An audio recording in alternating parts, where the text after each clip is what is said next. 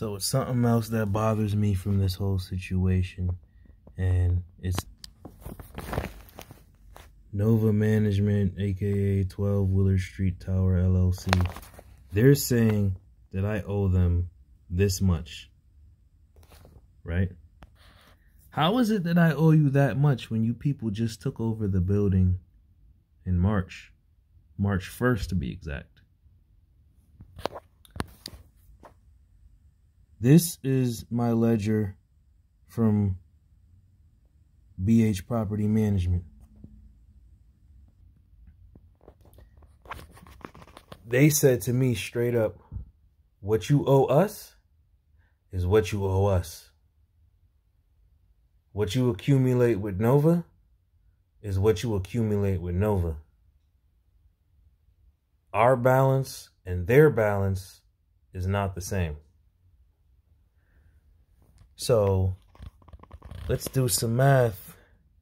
You subtract $21,826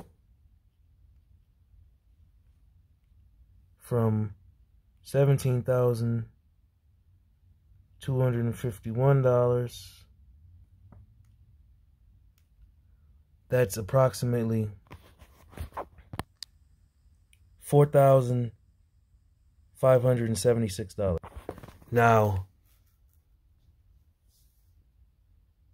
if BH Property Management still owns that property and they just tried to hide things by switching the name over, yeah, I get it, because they in deep shit with the feds for stealing money.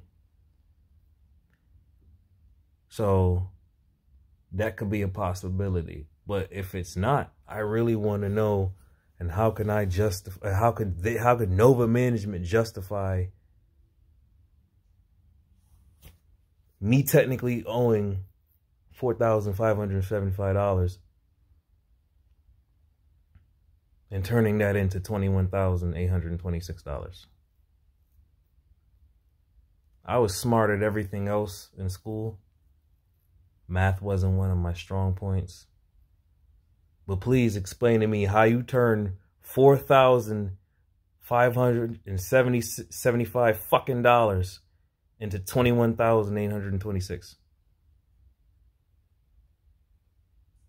How does that work? Somebody please explain that to me.